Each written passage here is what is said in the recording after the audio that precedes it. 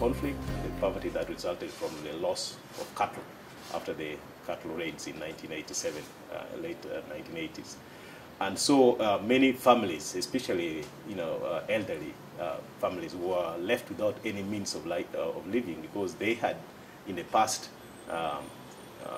when they were still productive or productive age, had put their investments or their future needs into animals that, of course, reproduce and multiply over time. And these were taken.